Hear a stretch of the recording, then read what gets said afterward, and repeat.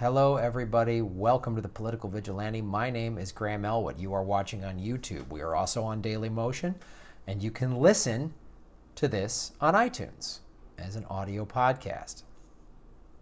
Thank you to all the Patreon supporters, and thank you to everybody that came out to the Jimmy Dore show in Chicago, July 15th. That was awesome. I got to meet some of you who watched this show and participate in the super chat. We had another super chat this past Sunday, and it got a little annoying towards the end. I don't care if people disagree with me, that's fine, but when people just keep arguing, and then several people were then making these kind of insane accusations about me just because they didn't agree with me, it's that type of arguing that like Trump and diehard Hillary supporters do. And if progressives can't hear somebody, if you just can't go, well, I guess agree to disagree, and you're just going to keep arguing with me, then I might shut it down. There's definitely a couple people I will block next time I see their names. That is going to happen, so buckle up for that.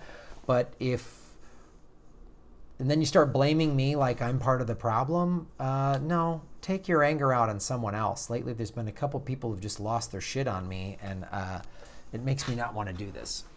It really does. Like, it's okay to disagree, but if you're going to just get all wigged out and then, oh, I'm pulling my Patreon money or whatever, it's just like, ugh, fuck you. I'm not CNN. I'm a guy in a one-bedroom rent-controlled apartment that's trying to say what I believe in. And if you don't believe or agree with everything I'm saying, fine. But don't fucking accuse me. I'm not Sean Hannity or Rachel Maddow. Leave me the fuck alone. Hate to sound like a dad, but if you act like asshole kids, then yeah, I'll turn this car around. I'll shut this whole fucking thing down. I don't need to listen to this shit. I don't need to take an hour and a half out of my day on Sunday. Cut my beach day short. I usually get excited for the super chats. We have these great discussions, and even when we disagree or have a debate, they're always interesting debates. But when people get personal and act like assholes and just keep arguing, fuck you. I don't need this shit. I'm not some rich guy. I made 6 figures 1 year in my life, and it was like a long time ago.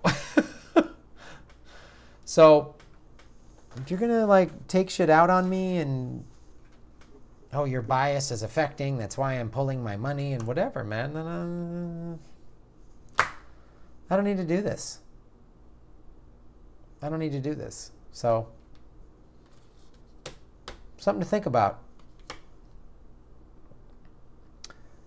If people on the left just lose their shit anytime someone on the left says something they don't agree with, then you're just like lunatic you're just reactionaries. You're just like these dummies that, you know, set their Pittsburgh Steeler season tickets on fire because the Steelers took a knee. I mean, how are you any different than them? So, yeah, if you're going to make Gotham annoying and stupid, then maybe the left should just keep fighting within itself, and this is why nothing gets done. Because the left just overreacts, and it's just, how are you any different than the like, oh, I didn't vote for Hillary because she's pro-banking and pro-war. Oh, you sexist burn, bro, you hate women. If you're going to make those crazy leaps of logic, then this show isn't for you. Then don't come to the super chat. If I leave the super chat annoyed, then it's stupid.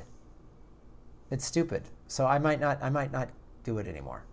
So there's a couple people I absolutely am going to ban when I see their names next time. Absolutely. There's not even going to be a discussion. Their names yanked.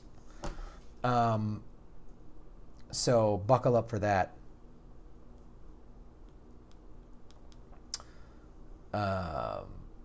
Yeah, I wanted to create a community of progressives and have this cool thing and talk about the things that the mainstream media is not talking about.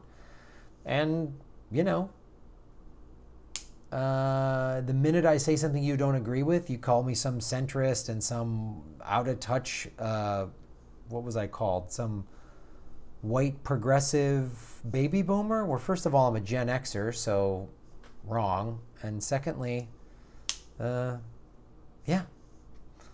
So, I don't know. If this becomes a pain in the ass, I won't do it. If you guys are just going to be, I thought it was like weeding those assholes out. I thought this was like a community of like intelligent, educated people that could have discussions and debates. But then when people start making these crazy accusations, then yeah, I'll just fucking block you. I'll treat you like a dumbass heckler. Here's how I treat a heckler. You heckle me, haha, I'll make fun of you, get a big laugh. You do that again, I'll do it again. You keep doing it and you just refuse to shut the fuck up. I wave to the club owner or the bouncer or whatever, and you get pulled out of the club and we're done. Or I'll just turn and fucking berate you. So that's how you're going to get treated. Yeah, and then some people getting mad at me because I'm making money. I need to pay my bills. This takes time out of my day. I got to get paid to do this. Sorry, this is what I do for a living. So I'm not going to come tell jokes for free. I'm not going to direct something for free. I'm not going to write you a script for free. I'm not going to act for free. It's not what I do. I don't do it for free. Unless it's a charity event. So think long and hard, guys. Think long and hard. Because I got no problem shutting this down. If we're going to attack each other, fuck you. Go watch Rachel Maddow. Go wear a "Still With Her" button. Or a "Make America Great" hat. Because I don't see how you're any different than them.